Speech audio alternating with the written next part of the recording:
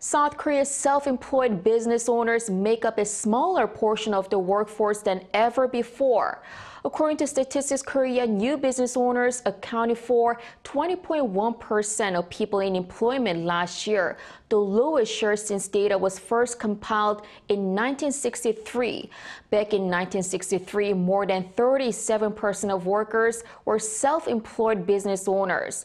That number has fallen around 17 percentage points over the years, but almost paradoxically, business owners who don't have any employees are actually at their highest since the 2008 global financial crisis.